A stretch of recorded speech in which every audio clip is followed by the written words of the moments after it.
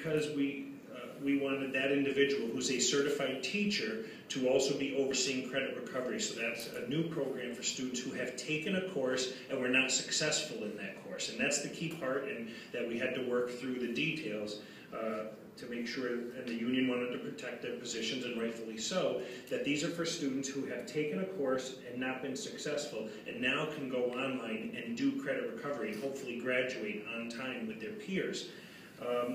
This position will be funded. We will be coming back to appoint someone for this.